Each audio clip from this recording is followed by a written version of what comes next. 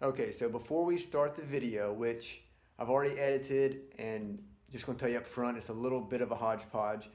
We just hit 100 subs. So I want to say thank you for everyone that hit subscribe. I think it's really cool. Also, Richard, thank you for bringing the channel some street cred with the 1/8 mile and 1/4 mile stuff. I love turning a wrench, and it's great to know how, it's a great skill, but where the rubber hits the road is at the track. Whenever you can show someone that this adds horsepower because my time went down, my mile per hour went up, or whatever the case. So thank you, and I'm going to pass it over to Richard. What's up, guys? Driving me crazy not being able to go to the track, not having any track footage or time slips or adrenaline running through my veins. So this is a little bit of off-season inspiration. The first car I want to show y'all is a good friend of mine. His name is Dustin. It's a red hatchback, and his car really rips. He's a good example of a budget 5.0 racer.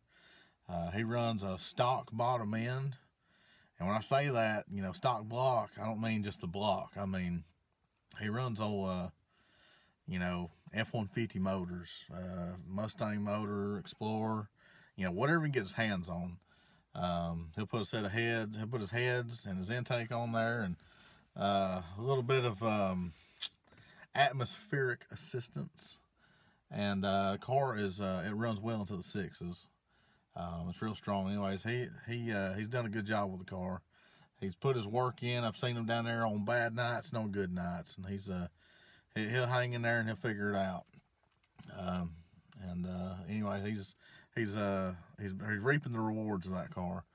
So it's just good, just a good example that you don't have to have tons of money in the bottom end to make one of these old 5.0s go. So anyways, here's a clip of his car, or couple. Hope to get some more, and especially as the season comes back around, we get to hang out a little more, and I'm just looking forward to the track to open.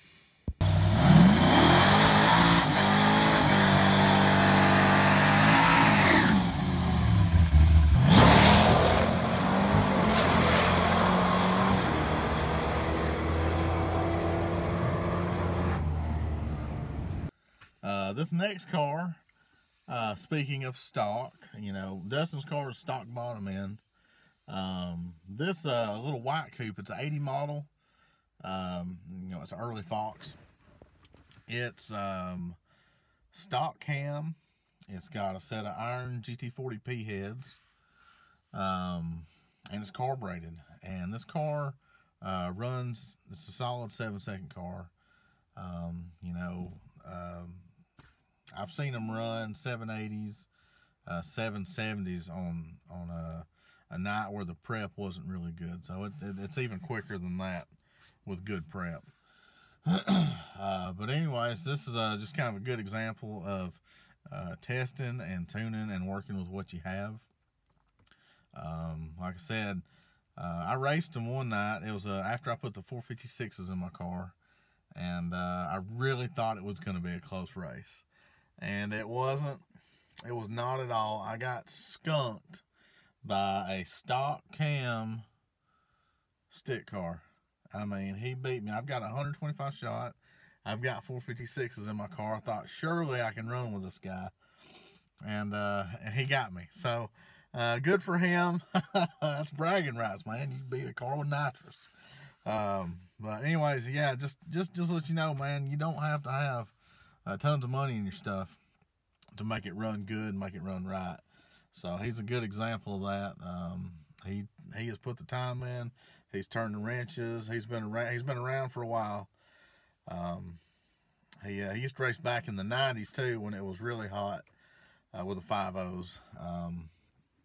And he's back. He's back after a hiatus, and this little car, it really rips. Got yours on. He's got a full bottle tonight. Oh, there you go. Doc told me I didn't pick up much on the gear.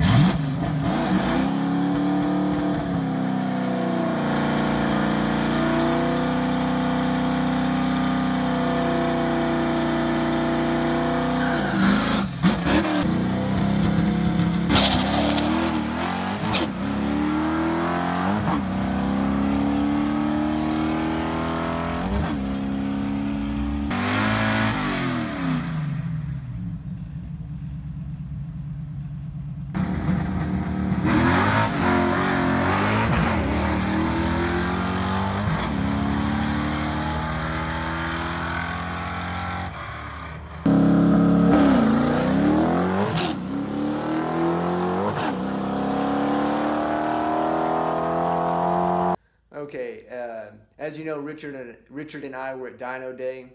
It was a blast. I put my car on the rollers. It didn't do as good as last year. I went from an E cam to an F cam, and it did worse.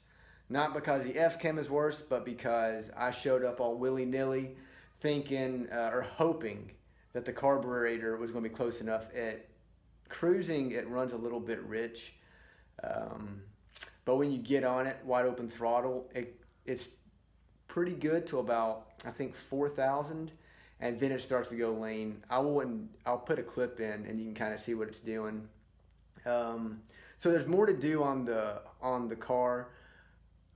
News update: Richard found a 750 for me, so I'm gonna get that here in a little bit and clean it up and throw it on, and we'll see what the butt dyno says. And hopefully, I'm not going to make any promises, but hopefully I can take it to the dyno. But yeah, I'll show you the clip now.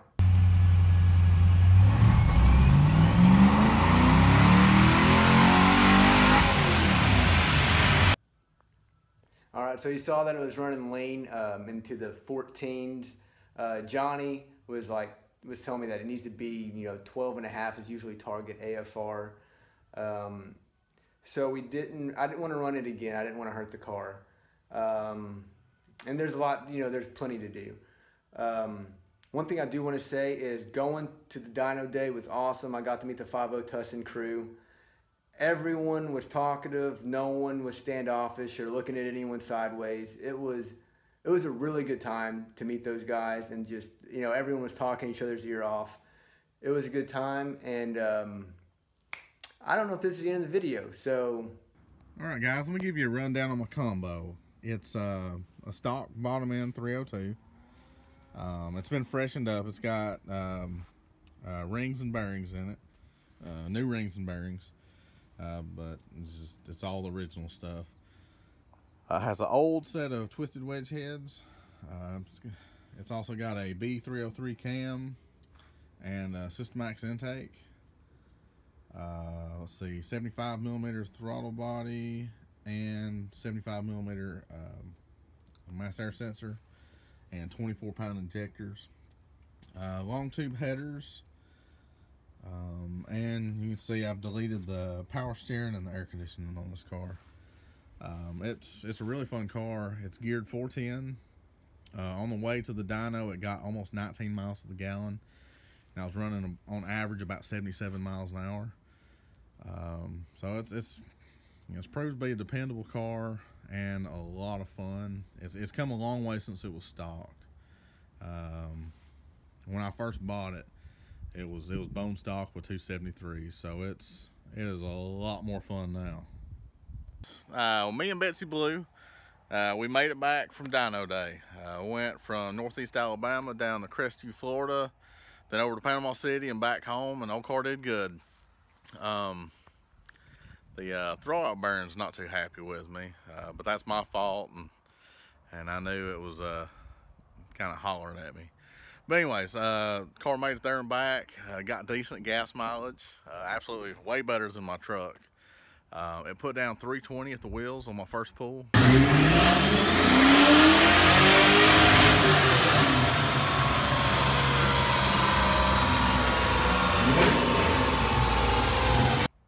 And just for giggles, I was like, let me pull the air filter and see what it's worth. With the air filter pulled, it made another 3 horsepower, so 323 was my high number. And David promptly beat that number by 5 horsepower. And he's not even done tuning his car yet. So science for the win. He beat me with a stock cam. I figured me being able to rev a little higher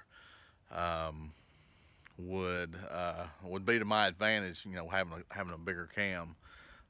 But he's got a really efficient setup on his car, and it's just really impressive. So thank you for inviting us, Mad Porter. Appreciate it. Ray and I had a great time, and it's just something really good to do in the off season. And if it rains, it don't matter because you're inside. So just thanks again to David. It was really cool. We got to see him, and we got to see the whole 5.0 Tussin crew, I got to see Kevin and Brad, Big Block Kyle, Pirate. It was just a really, really good time. Glad Rodney came. He made it a lot of fun. He brought the van. That thing is awesome. It's inspirational. So anyways, thanks for watching. 100 subscribers.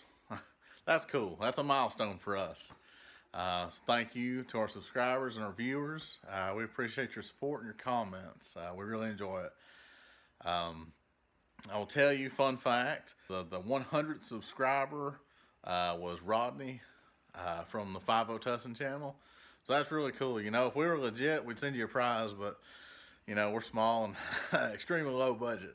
But anyways, I want to thank all our subscribers, all our viewers. We really enjoy seeing the corner of my hand. Heck, I got distracted, ADD, whatever. Anyways, we appreciate y'all. We really enjoy your comments. So please feel free to add into it. One of my favorite things about going to the track is hanging out with other people that like cars. This is kind of an extension to that. You know, YouTube is kind of like virtual staging lanes, or hanging out in the pits. So please feel free to comment. We enjoy it. We like the back and forth. Thanks for watching, and thanks for joining us. We have more content coming. Just stay tuned.